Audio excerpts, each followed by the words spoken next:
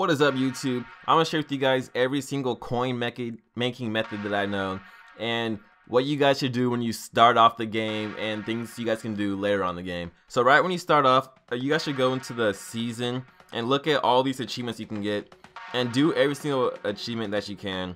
Go to the season ones.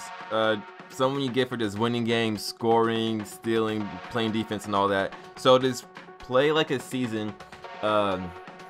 Do all achievements you can, and you should be well off with some good amount of coins to start off. Now you guys can also go to head-to-head and play a lot of games here. As you see, I've not played much, but at the bottom it says current fan bonus plus 75 fans plus 330 coins. That means after every game you're getting a bonus of this much, and as you rank up in this and climb the leaderboards, your bonuses are going to increase. So the more you play this, the more coins you're going to get. This could be a good way to earn some coins.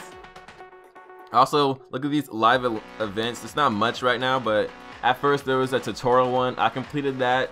You got cards from it you put into a tutorial collector, and I got a gold Matt Barnes from it. So I got a pretty decent player to start off the game right there. Now where the real money comes in is in these sets. I'm gonna show you guys what I believe to be the most the best way to earn coins in this game at the moment. As you see here, I have a Chandler Parsons almost made. I need 7 more gold Mavericks players, and all these players I've been sniping for cheap. I want to go as cheap as I can when building this player. And if you look on the auction house, you will see that there are no Chandler Parsons up right now, and these cards can go for a lot. See, look, there's none of them up right now. So that means you can pretty much set the price. I know at times these are kind of hard to sell because they're not priced, so you make your own. I've seen some of these sell for 350k. I've seen some of them sit for 300k, 250k. So you kind of have to just wait it out until someone buys one of these impact players. But when they do buy, it's well worth it. You're making 100k profit, usually more than that. It just depends on if people want the player or not, and you're almost always gonna at least break even. Most likely you're gonna make some profit off of this, and that can bring in a lot of money. Now I'm gonna share with you guys how to snipe.